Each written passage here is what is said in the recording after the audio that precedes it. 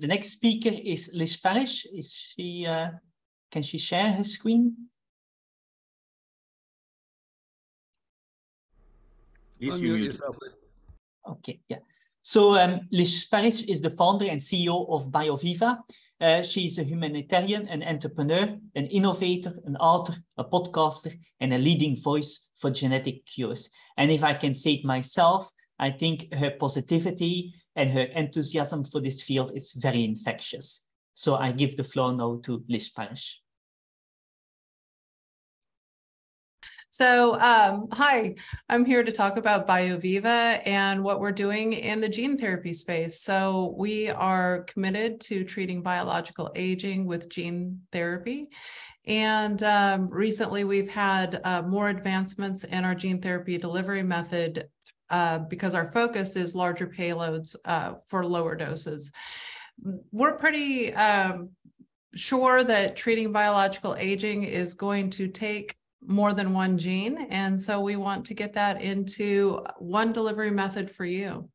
So here we're looking at lifespan and health span. And as most people on this call know, we spend far too much time in ill health. So we're hoping that regenerative medicine will not only help us extend health span, but lifespan as well. We're pretty interested in doing more than squaring the curve. Squaring the curve is kind of morbid. You live really healthy and then you drop off. But of course, we're hoping that regenerative medicine will take you along much further than that. But the importance of this is that we spend a lot of time in ill health, as I had already said. And, you know, when we start to get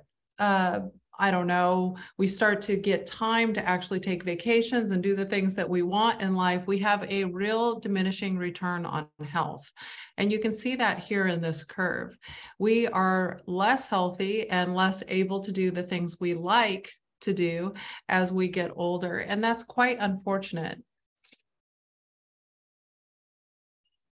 Of course, aging is at the core of that. I personally believe that aging is a disease. It's the master disease that causes the symptoms of things like cardiovascular disease, type 2 diabetes, and a myriad of organ failures and diminishing health.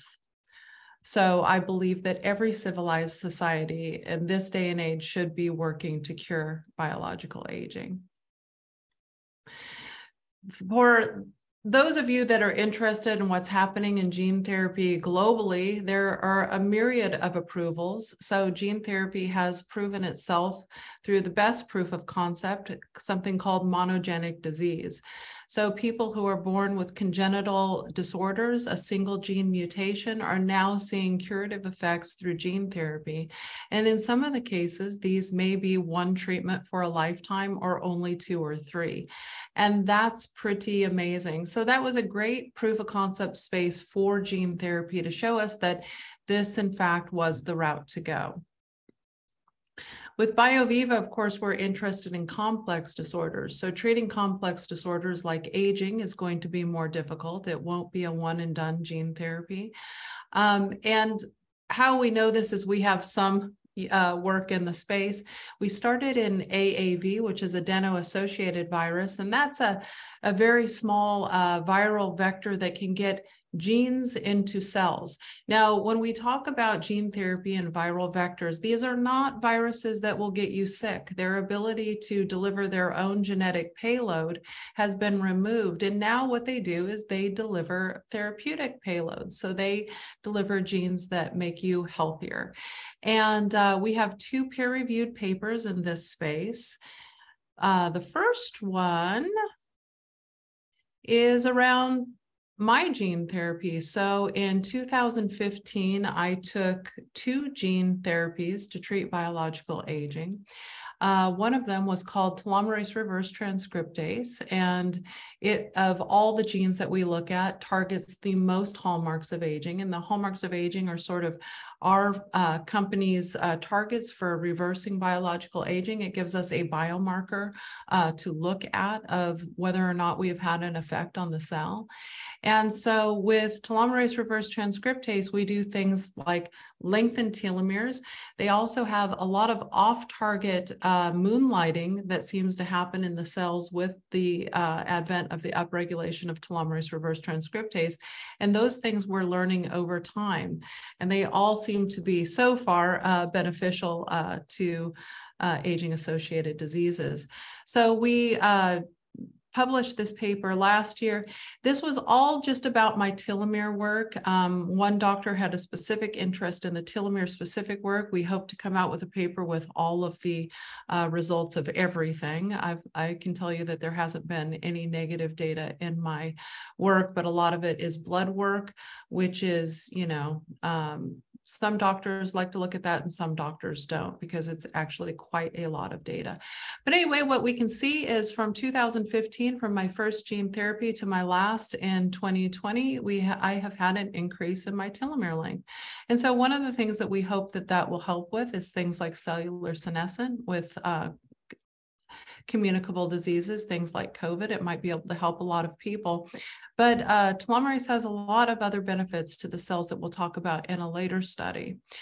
Another thing that we did is we are definitely a huge proponent of getting drugs into humans as fast as possible for the ethical use of these technologies.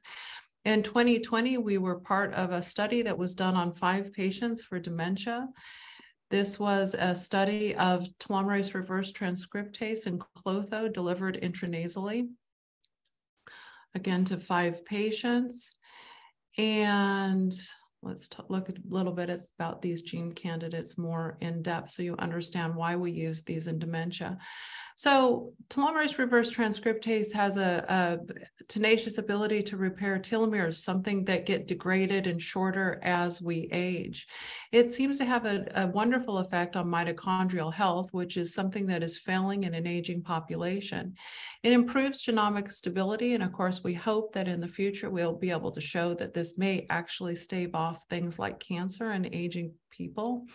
It reduces senescent cells, but in research in other peer-reviewed papers, we saw that it also reduced tau tangles. And so this made it an interesting candidate for dementia with the potential of Alzheimer's.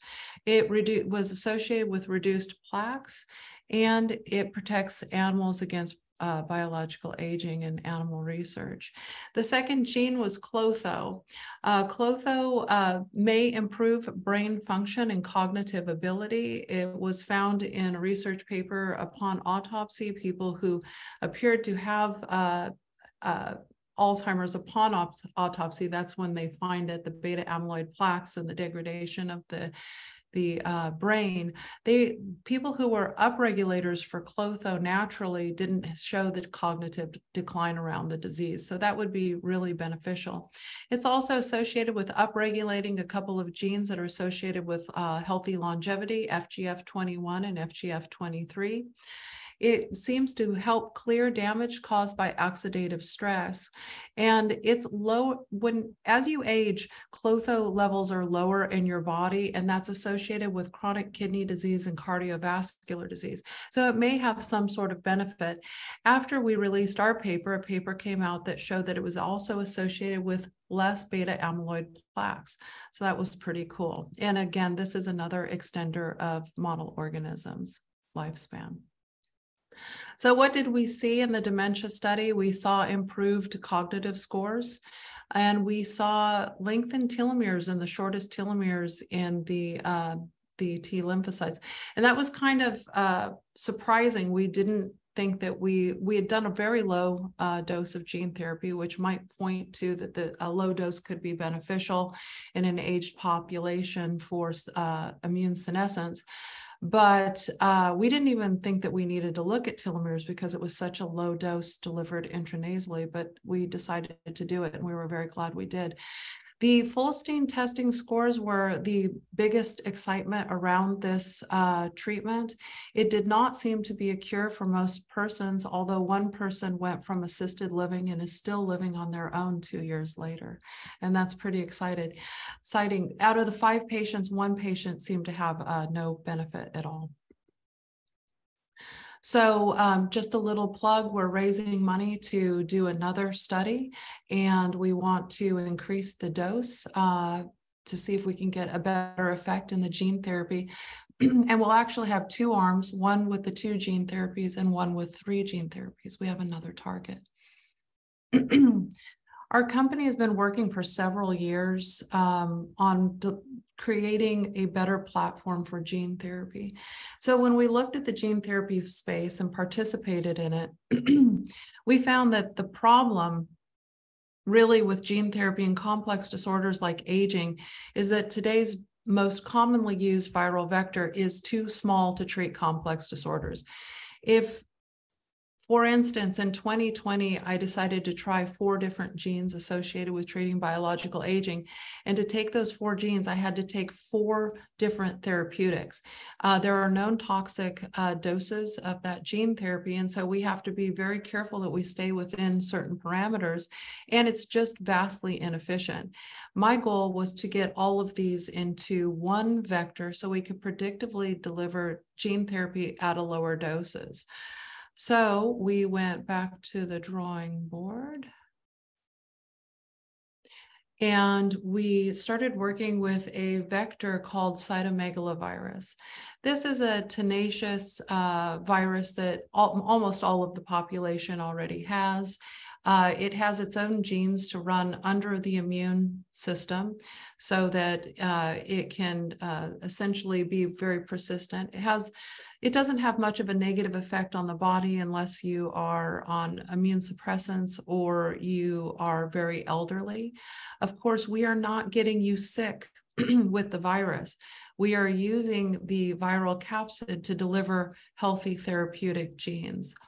So it really met what we needed to deliver large payloads and do it under the radar of the immune system. And we wanted to test things like redosing. We wanted to test and see if we could actually give this intranasally and have a persistent upregulation of the genes as we might want to see in the perfect gene therapy delivery method. So in 2022, we released a 3 years in the making paper that was associated with what happened with this vector in mouse model. We use 2 genes. One of them is called follistatin. It increases muscle mass by blocking something called myostatin.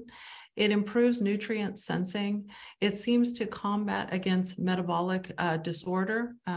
And I'll show you some of the data around that later. And this could be a very beneficial gene for an aging population who are suffering with frailty. It also is an extender of lifespan in model organisms. The second gene we used is one that I've already talked about. It's telomerase reverse transcriptase. And we chose these 2 genes because they already have a good deal of information on them. And it was important for us to see if the delivery method was working. And so, you know, this was the focus of these 2 arms. These genes were not given together. They were given separately. So there was a control group, a group that only got the viral vector, and then the 2 arms of the telomerase group, one intranasally, one intraperitoneally, and then 2 arms of the follistatin group, again separate, one intranasally and one intraperitoneally. And so we treated these mice when they were about the equivalent age of 56, 57 in human years. We wanted to do wild type mice so that we could see the biggest benefit. And this is what we saw. In the telomerase reverse transcriptase mice, we got a maximum lifespan gain of 41%. And in the follistatin group, we got a 32.5% gain in lifespan. And the best thing about this was the power of the technology. Not one of the treated mice died within the time of the controls. And that's really important. George Church is one of our advisors, and I had asked him if this was a large enough study, and he said, yeah, it's based on the impact of the therapeutic. And we definitely saw that impact. So in body mass, the telomerase reverse transcriptase mice maintained their body mass longer. The follistatin mice were definitely much bigger, 33% bigger in muscle mass. Task performance, the task performance of the TERT mice was over 5 times faster than the controls, and the follistatin mice 3 times faster. So this points to maintaining body mass and better cognition. The glucose tolerance was substantially better in both groups. Telomerase in all groups performed better than follistatin. Glycated hemoglobin was definitely lower, the best again in the telomerase group. So what was improved overall was fur. Visually, both groups had much better fur. The telomerase reverse transcriptase group, when the controls were dying, you can see the controls in the upper right-hand corner, the telomerase group in the mid area, and follistatin in the lower right-hand corner. The telomerase group, the vets thought that they were 8-month-old mice. And that's pretty amazing. Mitochondria, we tested mitochondria. It was better in both treated groups. Muscle mass, of course, was much improved in the follistatin group. Activity was higher, and there was no increased risk of cancer in our treated mice. Let's see. Let's go to the next one. So what could this mean if things translated directly to humans, which, this is my whole life's work will be translating medicine to humans because it's the most important. And I don't think that mice are highly predictive of outcome in humans. Let's hope that humans even do better than this. So we started treatment when the mice were 18 months old, and that would be around that 56, 57 in human years. If you were going to live an average lifespan in the US to about, let's say, 78, if you took follistatin, you might live to be 100 years old. And if you took the telomerase reverse transcriptase, you might live to be over a supercentenarian. And that's pretty exciting. Again, one hallmark of this study was that we did redosing, and that is could be very important for especially things like neurodegeneration and chronic conditions that are harder to get on top of. So it's not enough just to have the technology. People definitely need to use it. And I cannot state that enough. I'm certainly probably the biggest proponent for the bioethical debate of using technology and de-risking it through human use, not animal use. One of the projects that we have done in order to keep the population abreast of what's happening in gene therapy is something called the Code Keeper. Please visit it. It's bioviva-codekeeper.com. It gives people the ability to look up their conditions, see what's happening in gene therapy, and it has a subscription model for people who are engineering gene therapies or medical doctors to actually pull the sequences, the promoters, and more. So this is a great place to go if you have a child with a disease, if you're suffering with a disease, and you're interested in what's happening in this space. Maybe you can find a lab to fund. Maybe you can spin out a company and license some of this technology. I'm a huge proponent that we need more people in this space driving this technology forward. I want to thank our team that have been amazing and are trying to help to streamline our preclinical work towards human clinical trials. We're very excited about that, and we hope that it's a big success. If I have a couple more minutes, I want to talk briefly about best choice medicine, a humane route to drug delivery. Again, I think the most important thing that we can do is to get human data, and there are humans who are dying. Today, while we're having this presentation and this nice conversation about treating biological aging, over 100,000 people will die of these diseases. And we really need to call out and make sure that the regulatory systems are held accountable to these deaths, that risk aversion isn't responsible for more deaths today than we could save. Last year, or this year rather, Bill Andrews and I put out a paper that is suggesting this route for non-communicable aging-associated disease burden. And I think that it's very important that the discussion starts now. I do believe that we have the technology to already help people live longer and healthier and get them to the next stage where we have therapies that actually cure aging. This platform gives a multitude of companies the ability to work together to bring their data together if they choose to. We hope that they do, to cure aging. We do not believe that one modality on its own will cure all of biological aging. We think that the industry needs to bring these drug candidates. We need to identify them. We need to get them into an informational database. We need review boards to look at them and to approve or push them forward towards human access.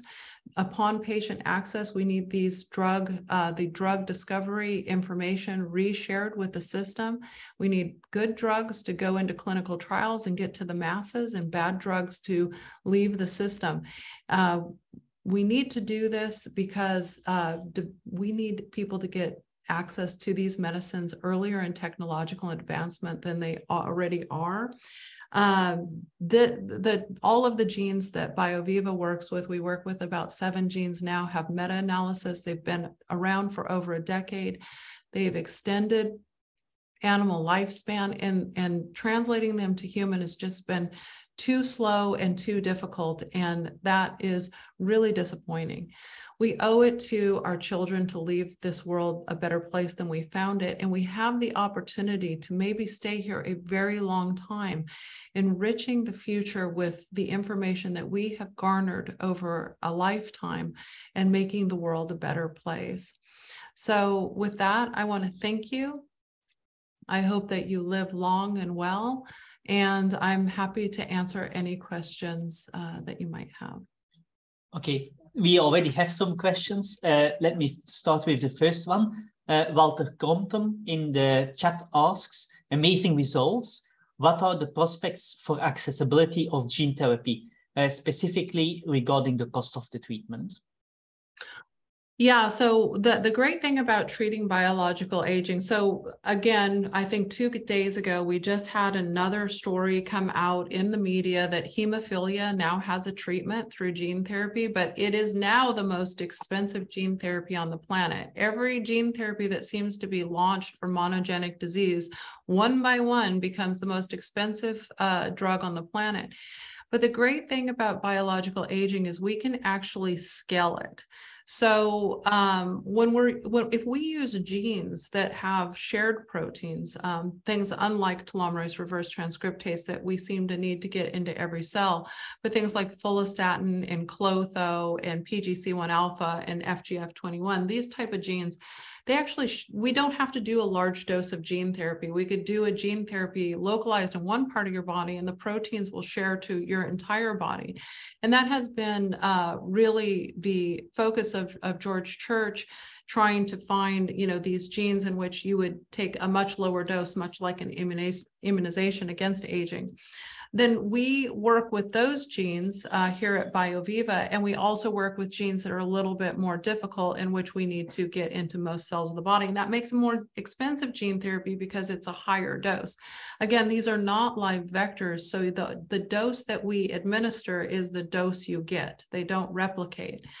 I do believe that these will be massively affordable, especially compared to the cost of aging, and that this could be done with sufficient funding and sufficient backing by the regulatory system and large companies. Okay, Jose also had a question. Yes, hello, Liz. Always great to see you and your presentation. I have two quick questions. Number one, how do you track the impact of different gene therapies if you are combining them? And second, a friend of mine just went to a mini circle in Roatan, Honduras for a follistatin therapy. How does that compare to yours? Do you know? Yeah, so that's great. I'll handle the second one first. So with MiniCircle, they're doing plasmids, and so they have a temporary effect on the body. They'll last for some amount of time. With gene therapy, you're actually getting a persistent, probably 10, 20-year persistence of the gene and the protein. So I think that it's great. We've had a lot of people reach out to us who are part of that study who say that if they like the effects, they're going to go to medical tourism to participate in the gene therapy for the persistent effect of the gene. And so when we're looking at gene therapy, so to be clear, our company cannot give gene therapies to patients, unfortunately, because we're a U.S. company. We have to work within the regulatory system of the United States. But what we can do is assess data of medical tourism.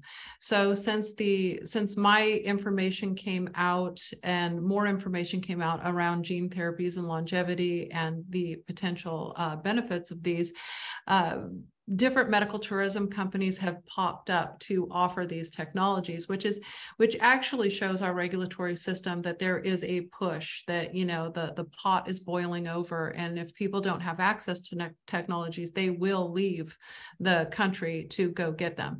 So that's my best choice medicine plan is to try to bring within the regulatory zones, the bigger countries of the world, an ethical platform for this pre-testing of these drugs, so that the FDA gets human data rather than mouse data going in, and they'll have a much more likely success. So when we look at medical tourism data, so there would be some companies out there, and if you guys are connected to them, who might not track data, please put them in touch with us. We think that it's an imperative to create evidence-based medicine, even off of medical tourism. And so when we're looking at a gene therapy and people going through gene therapy process, we're looking at several things. Number one, a lot of pre-testing has to be done, a lot of baseline. This often is MRI images or fMRI if it has to do with dementia. This has to do with maybe if it's associated with telomere lengths, a lot of telomere testing, blood work. And then anything, if they're treating a specific disease, we need all of the disease-specific biomarkers. And then after they go through the gene therapy, then we would test them a myriad of times, 3, 6, 9, and 12 months. And then we follow them for years doing testing over years. So we want to see if the gene therapies are persistent, if they've had an effect, things like epigenetic age, microbiome, telomere length, and then the regular associated blood and imaging. So this is something that we're very committed to, again, and I think that it's important. So there was actually 2 parts to your first question, and it was, how would you know that multiple genes are working? So that is actually a really interesting zone of understanding, because we're really at the beginning of that. So right now with BioViva, we're doing our human cell testing. So we test one gene at a time, and then we see the little benefit of that single gene, and then we're trying to get the super monster wave. Have you ever done that with a speaker where you add all of this sound and then you try to get a super wave? And of course that's where where we would look to really strongly affect aging. So what we can do right now in human cells when we do combinatorial gene therapies is we can see that each of the proteins, we want to make sure that the proteins were upregulated in the cells. And then we want to see how well they live. And then, of course, we have to go to animal models and humans. So it will take time. The most important thing is what happens in a human. And so that's why it's most important that we do the ethical use of these technologies in the humans who need them most, and then watch them over time. So we could do a bunch of fabulous things in a mouse and, and it may never translate, or like I said, it may be better. So, human data is most important. Okay, our next speaker, Aubrey, has a very quick question, but let's keep it quick because we're already 4 minutes over time. Yeah, right. You don't really have a choice, do you? Because I'm the next speaker anyway. Yeah, it's not actually a question so much as I wanted to bring the group's attention to a paper that came out yesterday, which is very relevant to Liz's talk. And I've put the link to it in the chat. I'm feeling fairly smug about it because it is the implementation of an idea that I put forward first about 8 years ago, and that we did a little bit of work on in Sense Research Foundation. Essentially, as Liz very correctly mentioned, CMV has some advantages over AAV in terms of both cargo size and immunogenicity. But we'd like to go further in both of those regards, and this technology does exactly that. The idea is basically to overcome the limitation of CRISPR in terms of its ability to insert DNA, but to take advantage of the ability of what CRISPR has in terms of the location within the genome that it interferes with, which is, of course, something that's quite important in gene therapy because we don't want to have we want to minimize the risk of random integration of any structure which might have oncogenic effects. So the idea is to do it in 2 steps, to use CRISPR to insert what's called a landing pad for a completely different system called an integrase, which can insert basically anything you like. And it's got the potential, which appears, I haven't seen the full text yet, to have been realized in this study. It's got the potential to insert up to tens of kb, maybe up to 50 kb into the genome all in one go, and to insert it in a chosen location. So I'm really pretty happy about this. It's a very exciting study, and I encourage everybody to have a look at it. That's it. I didn't have a question.